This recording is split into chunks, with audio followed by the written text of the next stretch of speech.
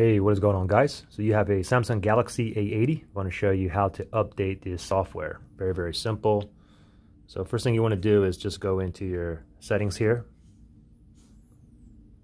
And then from the settings, what you want to do is you just want to scroll all the way down until you see software update. Tap on that. And now it's the first time I'm checking any software updates for this A80 phone right now. And then tap right here, download and install. So let me go ahead and tap on there. And it's checking right now. Of course, it's best if you're connected to a home Wi-Fi network or any Wi-Fi network.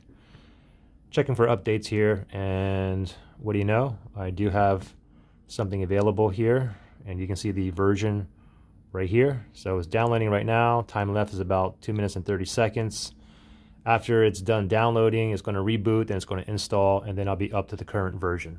So that's pretty much it. I'll just wait for this to update here. And that's pretty much it. Thanks for watching, guys. Bye.